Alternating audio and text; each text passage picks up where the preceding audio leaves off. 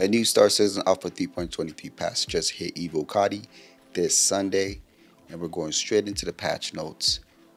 Just to let y'all know, this video is going to be a little bit informal. I'm going to be reading the patch notes, at least the key points of the patch notes. So it may not be as smooth as you expect, but let's just get straight into it. The testing focus for this one is going to be stability, full character customizer revamp, EVA tier 2, new loot screen, new visor and lens, backpack reloading, ammo repooling, dynamic crosshair, physical shopping UI. It's an interesting one, never heard about it, but this is going to be one of the newer ones that they didn't, I guess they said will be a surprise, and server crash recovery.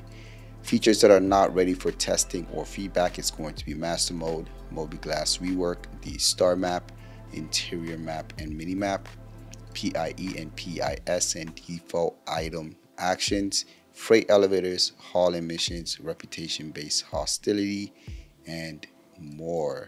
There's quite a few known issues. We're not going to go through them here, but we're going to go through the features that is now added into this build. The very first one is going to be the character customizer. It says the character customizer has been rebuilt from the ground up and include multiple new ways to achieve the character look and styles you've been dreaming of. This includes multiple new base head models, new hairstyles, new eyebrows, makeup, facial hair, character creation, saving and retrieval, and more.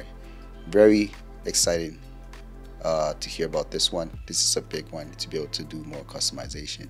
I'm loving the new hairstyles that they've been adding to this. Up next is going to be EVA tier 2. It says bring in the full Squadron 42 EVA implementation into Star Citizen for the first time.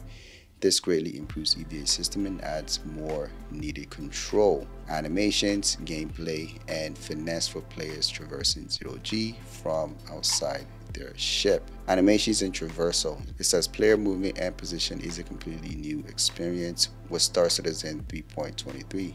The first thing players will notice is that they will no longer be in vertical while maneuvering and instead be in a more superhero pose. This pose gives much more flexibility with player maneuverability, rotation, and viewing angles, while also feeling much more natural and overall more aesthetically pleasing to see. From this new pose, players will have a full 360 horizontal rotation while body direction will remain constant. Until thrusted in a direction, slower EVA speeds are now enforced in interior spaces. Improved strafing and maneuverability made transitions between gravity and no gravity more robust. There are multiple new animation poses for no weapons, weapon, pistol, stocked, shouldered animations, and consumable use, one and two-handed items, and mobiGlas use. This is going to be interesting. I can't wait to see the images or videos of this eventually once they get that in. It says fuel and consumption system. Players will now have a limited EVA fuel in their suit while making planning trips into 0G more necessary.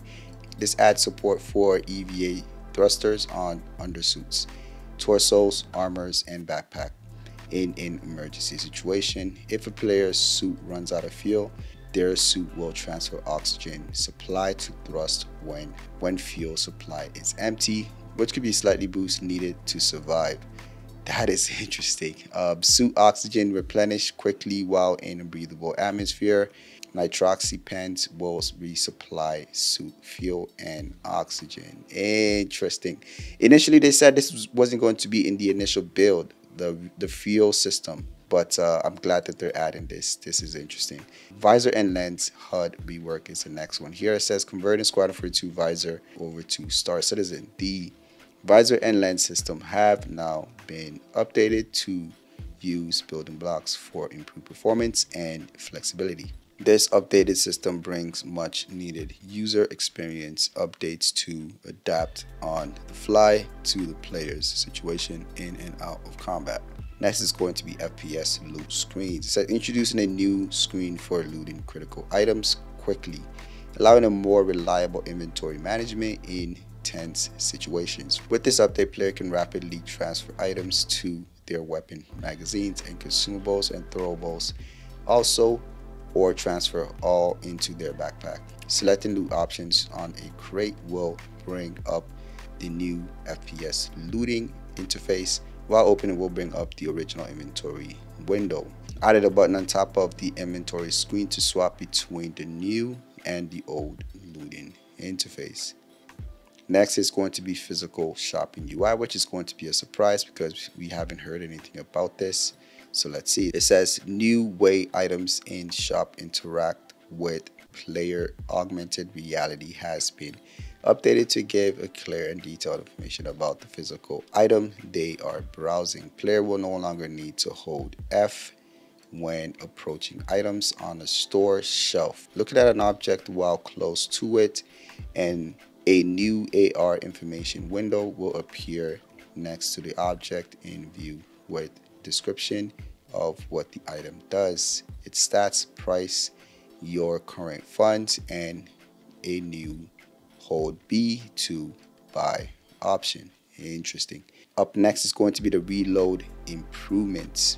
It says reload improvement has been integrated from Squadron 42 into Star Citizen. This includes many quality of life additions such as ammo repooling and backpack reloading. Reloading during tense situations have been overhauled to allow multiple reloading types, allowing players to first reload from their equipment slotted magazines, then from their backpack and personal storage, with a bit longer of a search time once those have been exhausted. Implemented similar functionality for a quick select wheel from inventory and ramaging. This new functionality includes UI on the player's HUD to let the player know where their next reload will come from and how many overall munitions they have left in all personal inventory for the currently held weapon.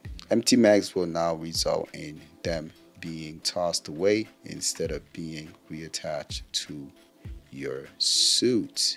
Interesting. Next is going to be dynamic crosshair. Combat helmets now support dynamic crosshair, which allows for quicker target acquisition in close quarter situations.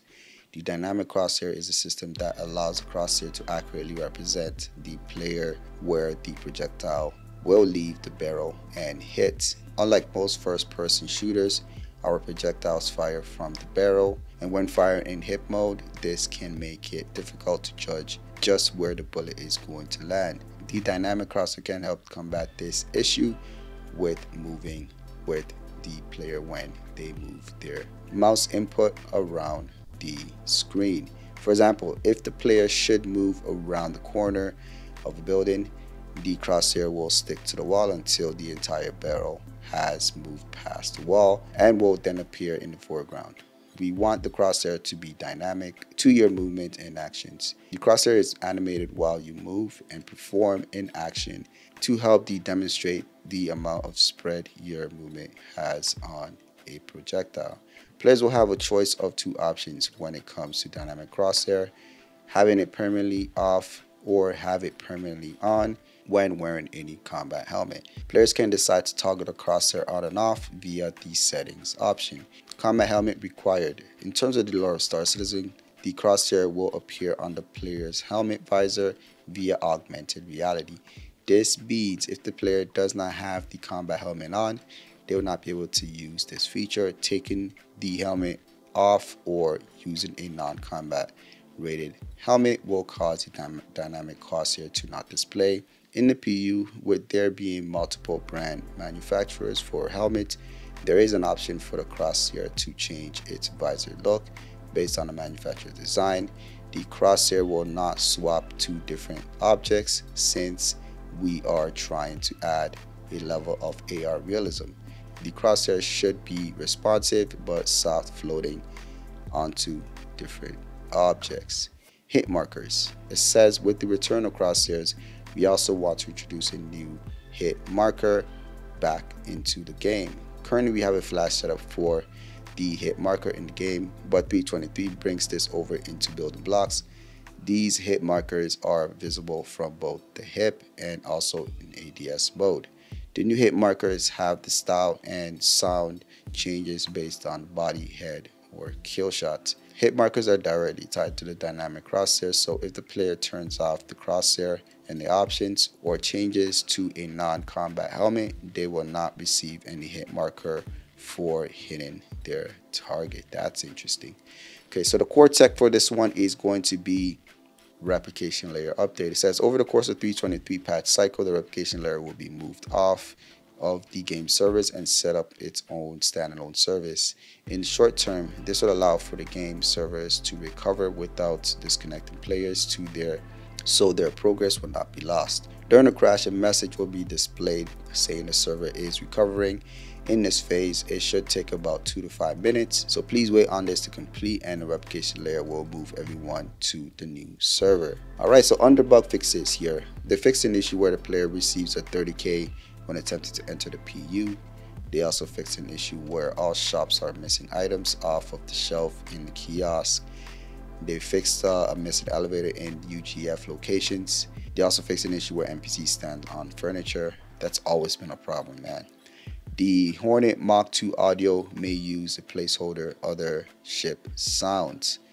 They also fixed an issue where all Origin X1 variants fail to spawn correctly when retrieving or the game mode starts.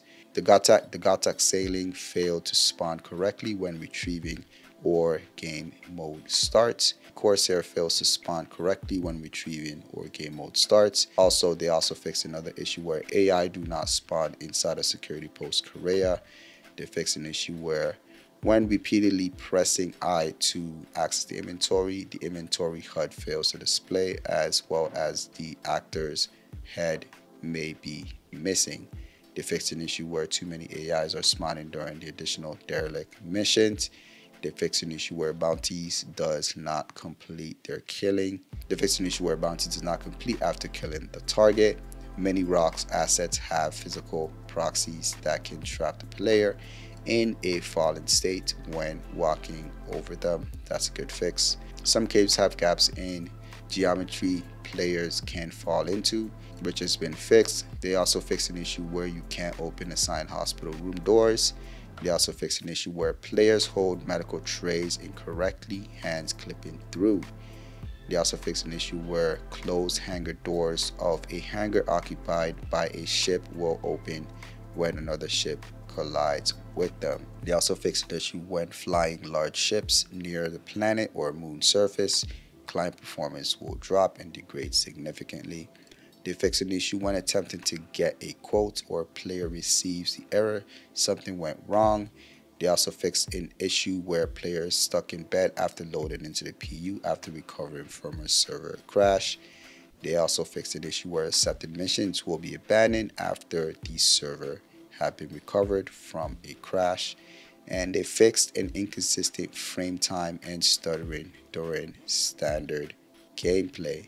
Along with this, they have 7 client crashes as well as 5 server crashes. Just to let y'all know, my organization Phase 1 Industries is now recruiting new and veteran players. If you are interested, you can find our Discord in the description down below. Don't forget to leave a like, subscribe. I'll see you on the next video.